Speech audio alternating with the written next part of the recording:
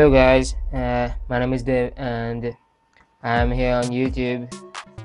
I'm making this video after a long time, and this time I'm gonna be talking about how to know if your computer is capable of installing a 64-bit operating system on your currently installed 32-bit operating system.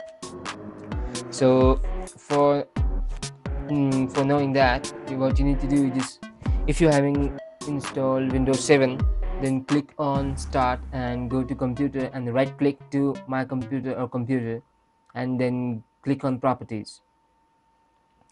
If you don't get this link by right clicking on the computer, you just go to control panel and then system and security, and then system, you'll get this window.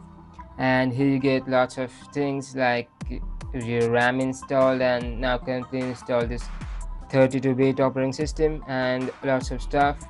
What you need to do is just go left side, the bottom of it, you get the performance information and tools. If you click on that, you'll get this window, and then click again on this view and print detailed information or detailed performance and system information,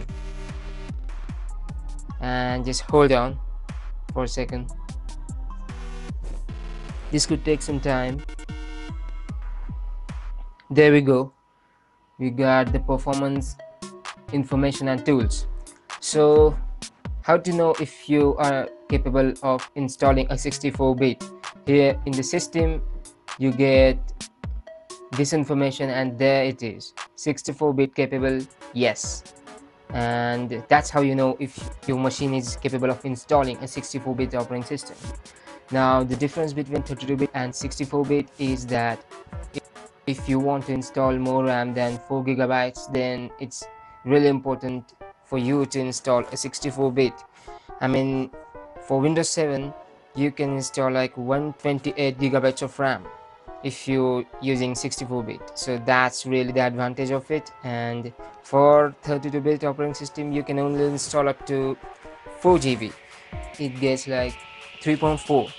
so if you want more fast performance, and if you are using heavy applications, then just go for it. So that's it.